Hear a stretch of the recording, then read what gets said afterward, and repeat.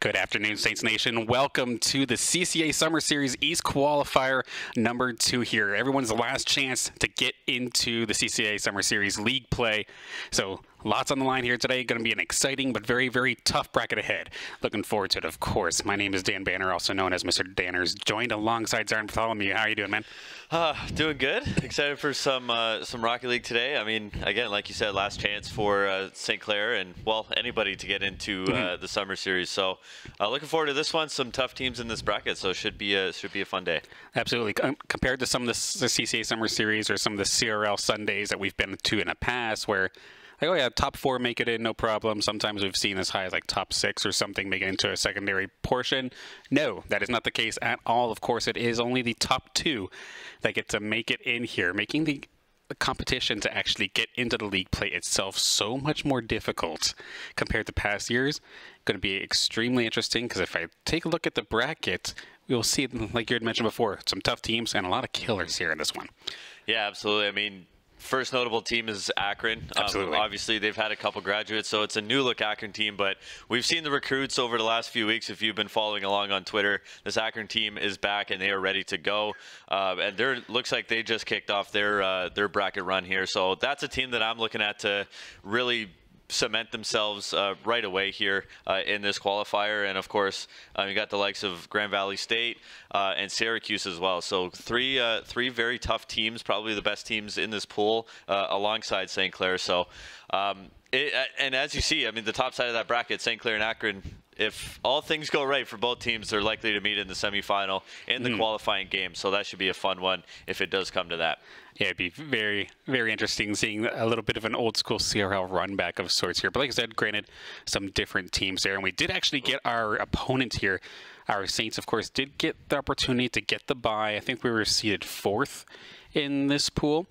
And we are going up against Indiana Tech, who did just manage to take care of, I want to say OTSU, but OSU white in a 2-0 fashion. So nice and quick there. Of course, early on in these brackets, as if you need any more pressure, these are only best of 3s. Yeah, best of 3s, no room for error at all. I mean, this is usually a game that, you know, best of 5s go fairly quick, and you have a little bit of wiggle room, but you get into best of 3s, all of a sudden it's, you lose game 1, you're on match point. So it can get a little bit hectic for sure. So we'll see how things square up against Indiana Tech in here in just a few minutes. Yeah, I mean, the running gag is, oh, we're just downloading, we're just gathering information, right? Well, I hope you have good download speed because you do not have much time in the slightest. Now, for our Saints roster, starting things up, of course, we are going to have Nitrix, Christian, and Spoods going to be taking the field here. Where is Vesh? He is at home. So as per the CCA Summer Series rules, you have to play in the NA qualifiers from, well, NA. So no Vesh this time by. We're, of course, looking forward to seeing him come the new semester. But this does, of course, mean that Nitrix gets to take the field once again alongside the old school squad. So going to be looking forward to it. I say old school, but granted, Nitrix is about as old school as it comes around here. Yeah. Yeah, one of the staples of the program over the last several seasons. Of course, visited 2 CRL championships already. Very well experienced. Well, we'll talk about him a little bit more after this, but we're right into game 1. There we go. That's what we like to see. Everybody get in and hopping right onto the field basically right away here, where Christian immediately getting a threatening position there onto that ball, whether that was a pass or a shot, nearly getting into the net there. Gets sent back into the Saints zone, but of course Spoods is going to be there to pick it up alongside the rest of his team. So a little bit of a stalemate as we start off early into this first round. Yep, Spoods, the last line of defense. Always good opportunity for Nitrix, and that one's going to get slotted in. One of the quickest goals and easiest goals Nitrix will ever score. Great setup there from Bennett. Actually, a mistake there from Chip. Indiana Tech giving up a freebie as St. Clair with the lead just 31 seconds into this one. Okay, to be fair, if Chip didn't end up doing that, the Saints would have. Yeah. I think like they were lined up exactly for that passing play. Just unfortunate there for Chip. Just trying to clear it away, had the right intentions, but it went right on over to the bumper of Nitrix and able to secure that one. So Saints off to a fantastic start, and Christian not going to be happy with just a 1, looking for a secondary by himself. No, Nitrix is coming up, but could not quite get there as the ball did get knocked aside. But now Nitrix up to the top, looks sort of flip past the defender, ends up passing it back on down just outside of the crease here. 2 Saints ready and waiting. Up and above, looking for the knockdown. It is right on the goalpost, but not quite going to go in. Yeah, all over the net is St. Clair right now. I mean, not a lot of quality scoring chances except for this one right here, but that just hits the crossbar and bounces out for Nitrix. But not a lot of quality chances there in that sequence, but they're controlling the ball pretty much the entirety of the game so far. Indiana Tech playing on their heels since kickoff, and now they're actually going to have an opportunity for themselves, but once again, it's Spoos. Last line of defense, going to try to clear this one out. I mean, sure, Indiana Tech may have gotten a swing or two in on the Saints net, but it was always answered by somebody. But of course, Saints right back into the offensive zone here, looking for a teammate. I think that's going to be Christian, who picks it on up into the corner. How do you bring it up front from here? Going to try and take it himself. He is going to be stopped, though. Zodic Star there from Indiana Tech is going to be able to clear this thing out, and actually had a near breakaway opportunity. Spoods very carefully going to be pushing that one outside the crease, but the shots are still actually coming. Indiana Tech nearly finding some good opportunities there, but a good save there from Christian to keep that out. Yeah, great second touch from Bluey to try to pot that one in just under the crossbar, but Christian, like you said, there for the defense as he's going to start to work towards the blue zone. Indiana Tech just going to keep it a little bit of a stalemate right now, but good opportunity. Great setup by Chip, and Bluey puts it home. And Indiana Tech answer with a very impressive sequence.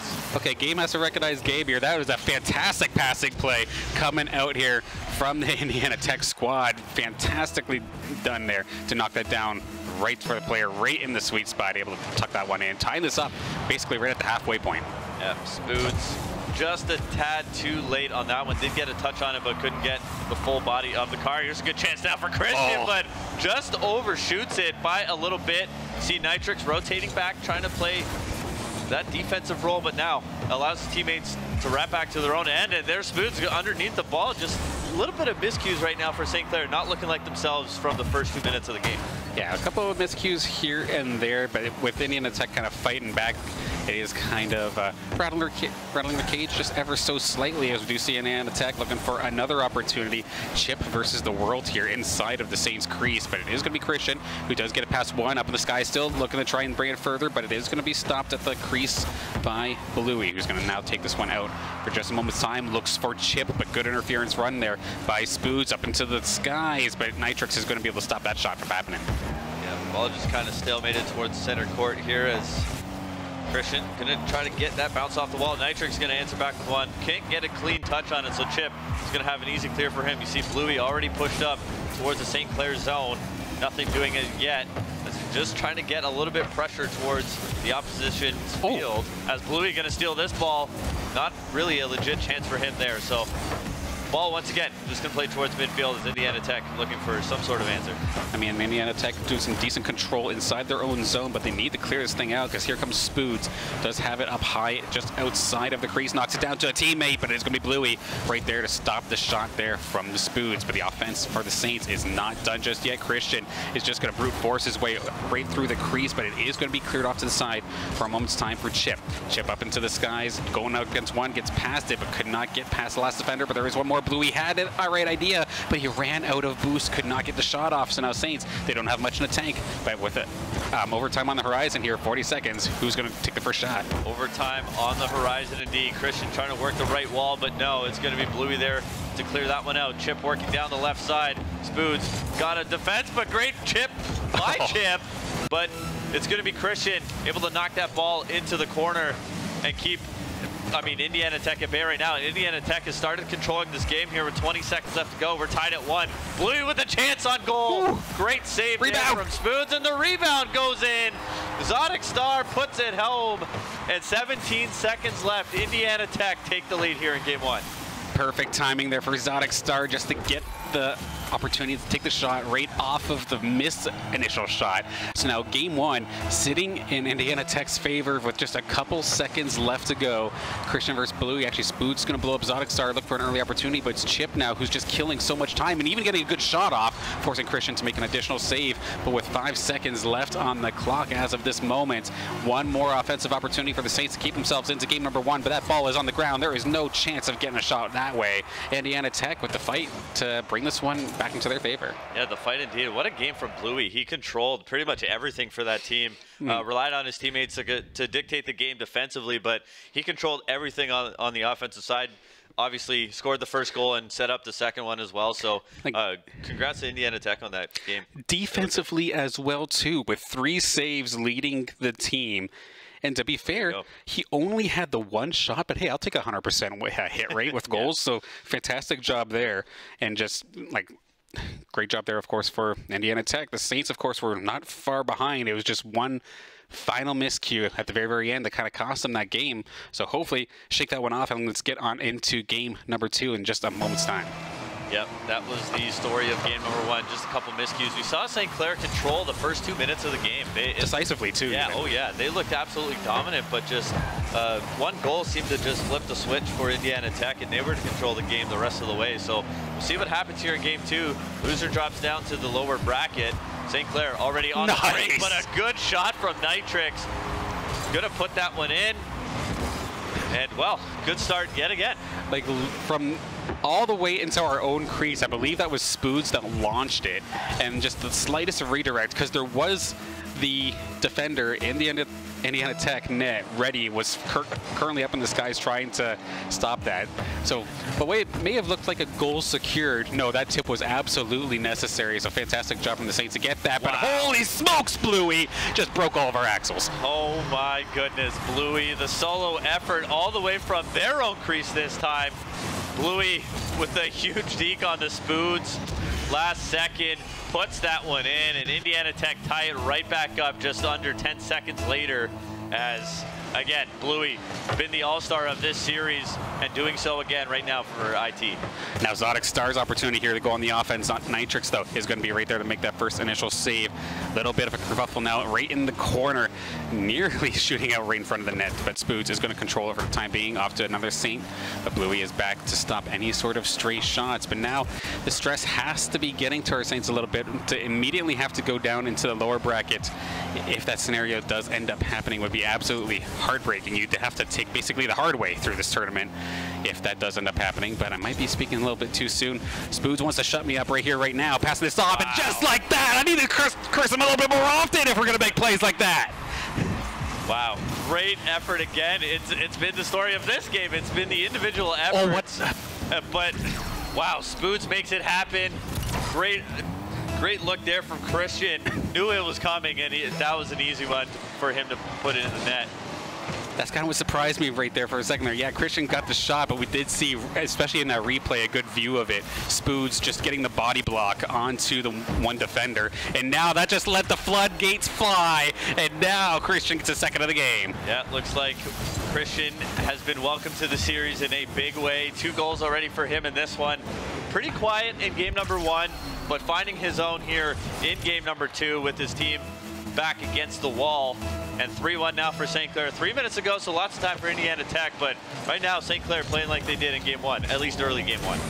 And at that time, it was Nitrix playing on the defensive side there with the body block. So Saints are doing a very, very good, I guess, what is it, like protect the queen kind of, protect the king kind of style here, where let Christian go, everybody else just defend. But we have another opportunity here from Bluey trying to get a shot on target. Kind of ran out of boost though at the end of that one, so could not get the flip that they were looking for. But you got Chip there to kind of scrap it up and put it in anyway. Indiana Tech brings it between 1. Yeah, scrap it up indeed. Everybody seemed like they were out of boost by the end of that one as Chip knocks it in. So they cut the lead down to 1. Still lots of time left here for Indiana Tech to tie this one up, but St. Clair still in control as we get towards the second half of this one. Yeah, but now we have Christian maybe looking for a hat trick for himself. That'd be definitely the icing on the cake of sorts here in this game number 2. But that is a dangerously slow dropping ball right into the crease. But now it is going to be Indiana Tech trying to move forward. Chip may not get the ball, but does manage to demo Spoods off the field. But this thing's going all the way back. Christian is, in fact, going to get that hat trick for himself to bring the Saints up 2. Hat trick for Christian. Up 2 again is St. Clair. Great rotations again. You talked about it just a few moments ago. Nitrix wrapping back to play D. Spoods pushing up the field, just play that kind of middle role there. Allows Christian to take point, and he puts it in yet again. 3 goals for him. 3 out of 4, nonetheless. St. Clair looking to add to that total. Yeah, Christian basically used the defending Indiana Tech player as like a golf tee, just teed up the shot and shot it all the way down into a goal. So fantastic job all around there for the Saints to make that one happen, but they have to start hanging on now. There is still half a game left to go here, 2:30 exactly as of this moment. So still plenty of time for Indiana Tech to get themselves back into this game, and we know if Bluey gets the opportunity to work, he'll get past everybody. He's done it once, he'll do it again if he has to. Nearly made it happen there. Yeah, I mean, you can just see the talent level of Bluey is, again, been all offense for Indiana Tech. Can they make that magic happen here? Only 2 minutes left to try to move on to winner's bracket round 3. With St. Clair still in control. 2 minutes remaining. As a good opportunity there again for Christian, looking for his 4th of the game. Not going to happen quite yet. I do like, though, that the Saints are pretty much consistently keeping a third person all the way at the very back. No matter what kind of offensive stuff they get into, there is some sort of reinforcements, but the goals are the best form of reinforcement. Goal number 2 of the game here for Nitrix. Nitrix, I mean, there was a big question coming into this, what the team would look like offensively without Vesh, who's normally their powerhouse offensive player. Christian, Nitrix complementing each other very, very nicely here in Game 2, so that question can be completely erased off the board. Absolutely. As St. Clair looking primed to take game number 2, force that Game 3. Oh, he was nearly finding the individual play, which would have been absolutely an icing on the cake kind of moment there. Fantastic shot there from Spoots as well, going to get redirected aside. But now this game number 2 is slowly but surely starting to kind of run away here for or against Indiana Tech. They need something rather quickly. Definitely not impossible. We've seen crazier things happen. However, the momentum in the room, the feeling that you're kind of getting right now is that this is just going further and further away. And how about number 4 there from Christian? What a setup. Great setup indeed. And yeah, I mean, this is probably what you expected out of St. Clair in Game 1. I mean, Indiana Tech coming off of the series just before, perhaps they're a little bit more warmed up, a little bit more well-oiled. St. Clair just roughly getting into this one, but able to answer back in a big way in Game 2. This is a statement victory and one you absolutely needed if you're the Saints. Yeah, the one thing that I do worry about, though, is that as of the way that the Saints have been playing right now, I hope that they're warmed up and now they're firing on all cylinders. But if it's streaky, then I'm kind of nervous, because we did see in game number 1, like, they were basically for the first third of the game constantly in the offensive zone, extremely like decisively, and just able to like not let Indiana Tech even out of their side. But as soon as one thing went wrong, they kind of fell apart a little bit. They were able to defend against that this time by, but what do we get for game number 3, I wonder, assuming we get there, but granted, very likely at this point. Very likely 6-2. Not much happening for Indiana Tech here in Game 2. Hoping to put St. Clair away, but not going to happen yet. They will have another opportunity in just about 30 seconds time. St. Clair, again, you got to think that they're warmed up. They're finally looking like themselves a little bit as that shot just goes wide. Chip looking to get another one after that demo. Again, we'll see what happens here in Game 3. Is it streaky, or are they warmed up? Or are they firing like they know they can? Absolutely. Time ticking on down. They might actually manage to snag one. No big save there from Spoods to keep this one at a 6-2 finale, as long as Bluey doesn't find the most immaculate of individual efforts. But it looks like this ball's going to hit the ground here, and that is going to be Indiana Tech dropping game number 2. Saints going to bring this one to game 3. We're getting to the exciting stuff pretty much right away. Normally we have to wait until like quarters, semis before we start getting some close games. We're getting them right away. Yeah, I mean, very impressive performance right now from Indiana Tech. Obviously, Game 2 doesn't go your way, a bit of a blowout, but a good statement win in Game 1. They woke up the Saints a little bit. It's like, okay, guys, like we're here to play. So, got to tip the hat to Indiana Tech, and again, they have a chance to close them out here still. Absolutely, it's still not quite done, but we'll have to see this time by Christian, of course, probably the standout there for game number 2 with 8 shots in that game, with 4 of them, of course, turning into goals. But of course, everybody on the Saints had their role in making that entire thing happen, because you can't necessarily put demos on the scoreboard. Good block there from Exotic Star to get the pressure in. Here's Bluey with the shot, but good challenge. Good 50-50 ball from Spoods. Going to keep that one out of the back of the net. As more pressure now from Indiana Tech. They're off to a hot start here. Spoods looking to clear this one. He does finally. And now the offensive pressure starts to go the other way. Here's Nitrix. Great pass, great shot on goal. Off the post and in. Spoods with a huge defensive play. Opens up the rest of the field for Nitrix to put that one in. Wow, great up and down there from Spoods. It all started from him.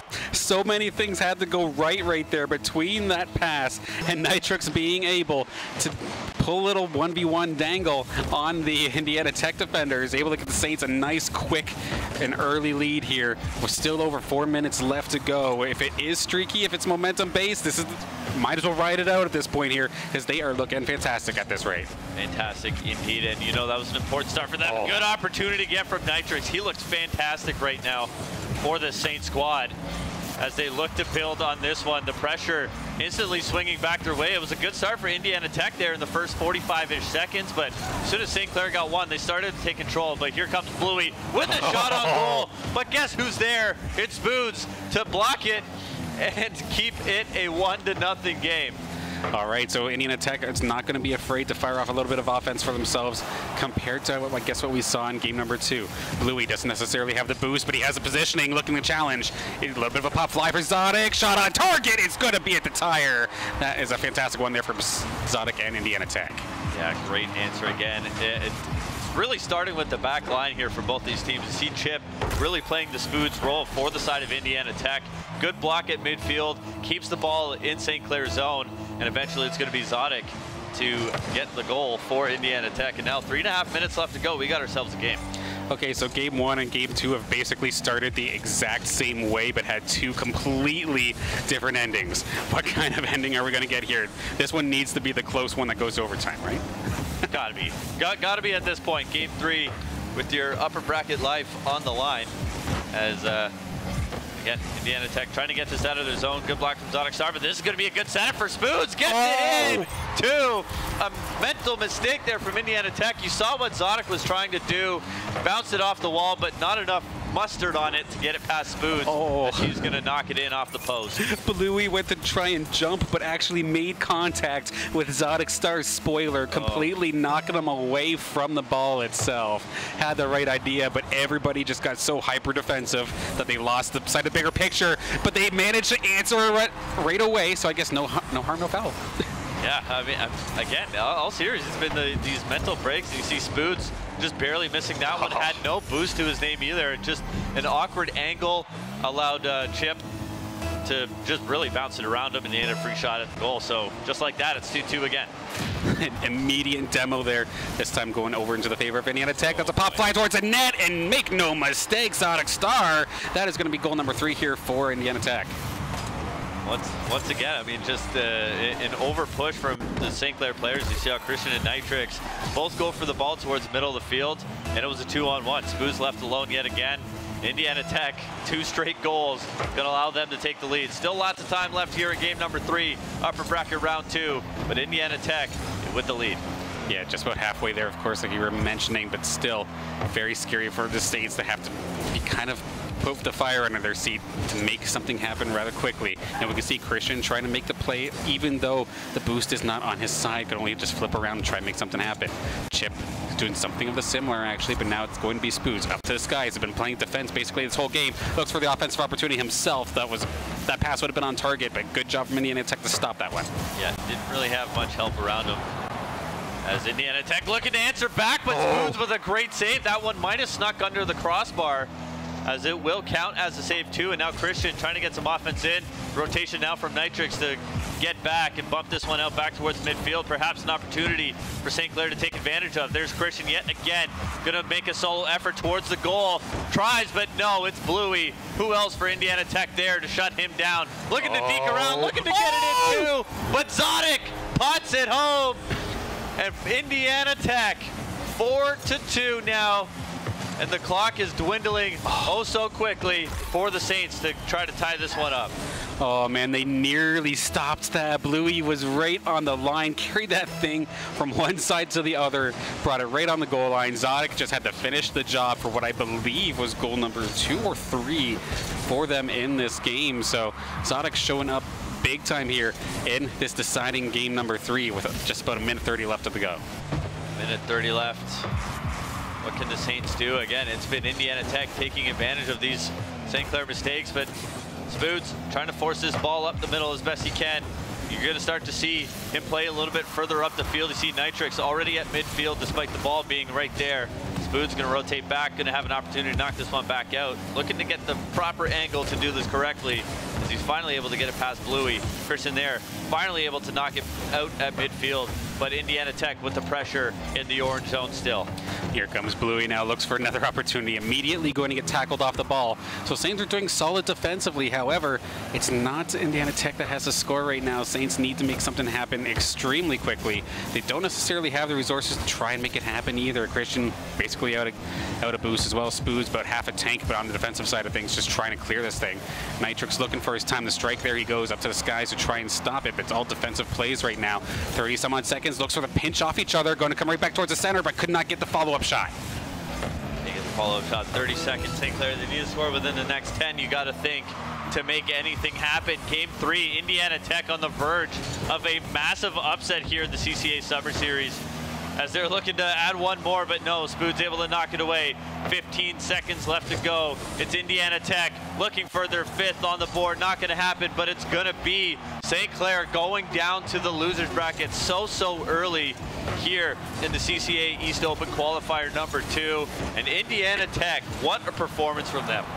Absolutely fantastic series there for both teams, but especially there for Indiana Tech being able to show up right when it mattered, was able to kind of stop the streakiness there of the Saints early in game number 1. Sure, they definitely took a beating in game number 2, but to not let that shake you up and to play as strongly as they did in game number 3, and it wasn't all like on Bluey either. Like Zodic and everybody else there were starting to show up big time as well. So the whole team starting to rally around each other, and unfortunately for the Saints, they're gonna put this tournament in hard mode. Yeah, hard mode indeed. The lower bracket's not usually where you want to make your run from, but an opportunity to do exactly that here. Their next game probably coming up here very shortly. I'd imagine so, yeah. If we got dropped down to lowers, it means that we're going to be just going the entire afternoon until victory or defeat, which is exciting for us. We can, in theory, have lots of matches, but it's definitely going to be exhausting for all involved. I think we do have the brackets available to take a peek at that. Of course, exclamation mark bracket in the Twitch chat will bring this up for yourself if you do want to peek around and see what goes on here. But yeah, with Indiana Tech moving on forward, going to end up playing either Florida State University or UTK. But down below in the lower bracket, where does this bring us here? I believe the bracket flips, so it should be the loser of Florida Southern, perhaps. Oh no, okay. So Florida Southern's already playing, so loser of Q. So it'll be Niner Esports, which is University of North Carolina at Charlotte. That should be the next match coming for the Saints. They're in losers bracket round number 2. Going to be interesting. I mean, you got a tough challenge. You got Florida Southern there already in losers round 3, so it's going to be a bit of a gauntlet. And of course, you're back constantly against the wall for the rest of the day. The pressure's on. Let's see how composed this team can be as we move deeper into this tournament. Absolutely. It's going to be a nerve-wracking rest of the way. Whether this ends in victory or defeats, we will have to see. But as we did see the bracket, it looks like a couple matches have to kind of catch up a little bit before we do end up getting into it, or we do end up playing Niner Esports. I'm not 100% sure. I'll have to study the bracket a little bit more myself, it looks like. Oh, okay, so not the case. Okay. So yeah, it looks like we're going to be in the next round coming up. So it looks like we have ourselves about 10 minutes or so before our next matchup. So I think we're going to throw this one to a very quick break while we allow those matches to play up. And next time you'll see us, we'll be on the pitch for what would be lower round 3.